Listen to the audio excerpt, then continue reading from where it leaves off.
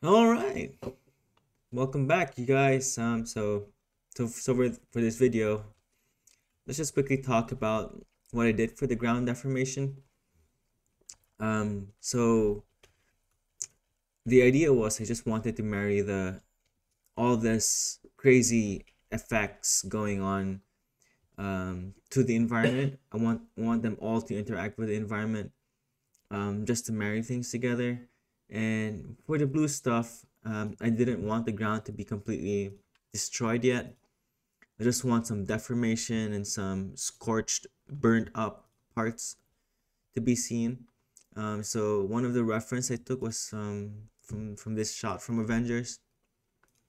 So we got just a pretty perfect circular ring that propagates out from the impact point, and you can see all these scorched and burnt up parts of the ground. So I'm just took that as a reference, just an idea to start off with.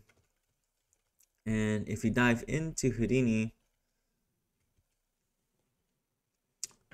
um, so this here is just me visualizing the different parts and deformations of the ground, so you can see how all these stuff are getting destroyed. So it goes boom, and then a second part, which is basically just the last part where all the ground rigids get kicked up, and this is what we see on the ground.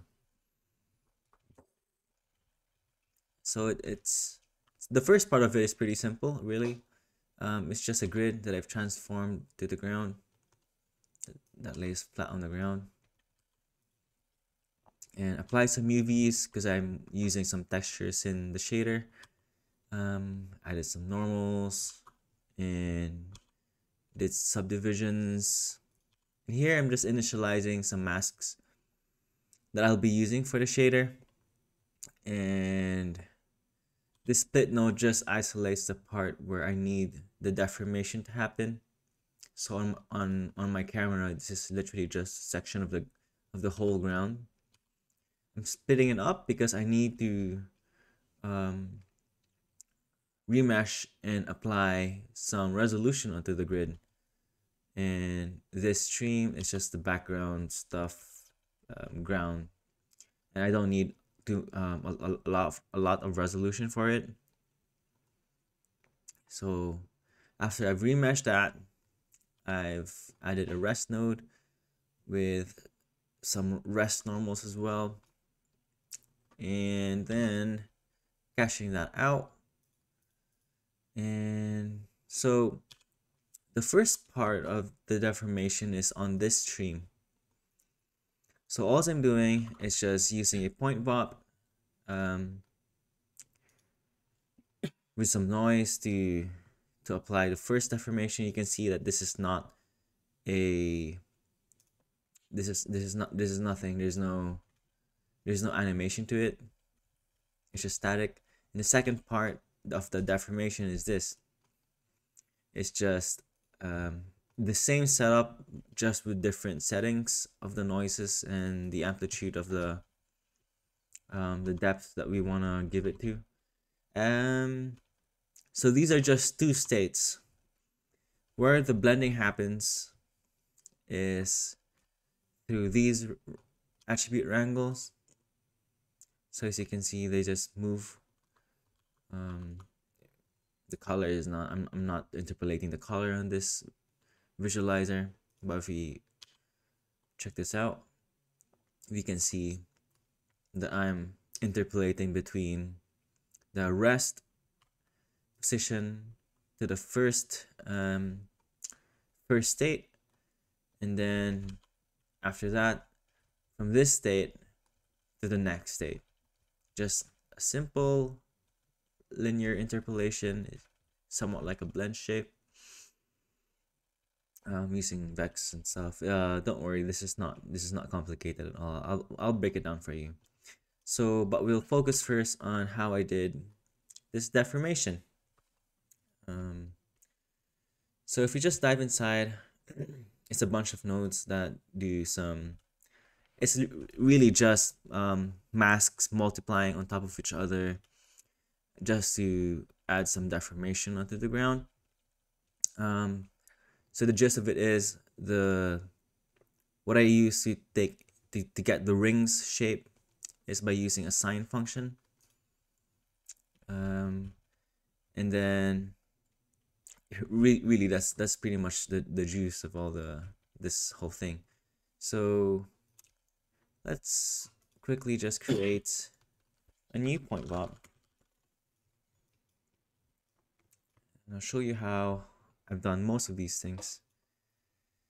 All right, so with the sine function, if we just plug it in here, the sine function just takes a float value. If you have a look at so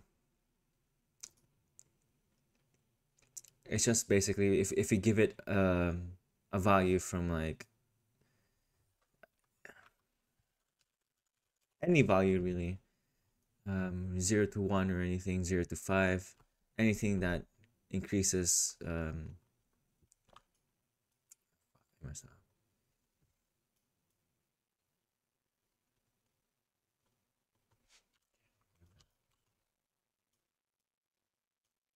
so with this sine function, we can just feed it a mask, and the mask that we'll use to create rings from an impact point is if we just put a length node, bop node, and plug this in to our color, we can see this kind of effect where it gradually goes from 0 to some number. So if I look, this is from 0 to 30 apparently. So all I'm gonna do is fit range that, and probably from something like this, 13. And if you have a look at our sine function, you plug this in right here, and essentially the sine function is working at the moment. But if we just multiply this 0 to 1 mask with some value, you can see that we're actually getting some rings in it. So technically, whatever we feed in this fit range function, the max would be the frequency of our rings or something like that. So let's, for example, just stick with this number. And so now we've created some kind of mask. So the sine function, it gives us a value from -1 to 1. And we can see we've got these large gaps in between our ones. So all I did to just get really thin gaps is just by using the absolute function. So all of our -1s would turn into 1s. Well, basically, the abs, just think of it as how far is it from the number 0. So even if you're like on the negative side of the things, if you're a -5 or a -3, for example, how far is it from 0? Obviously, it's gonna be 3 units. So just give us 3. So if you just see how it looks, I'll put this in here. So now we see we've got some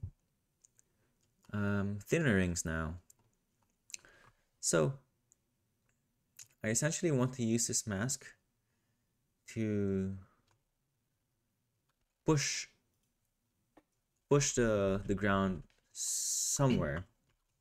So if I have a look at this, I'm just gonna create a vector. For example, let's just add some vector onto our ground. let's say 1 in the x-axis. If you just plug that in there, everything, you'll see everything goes up by 1 unit.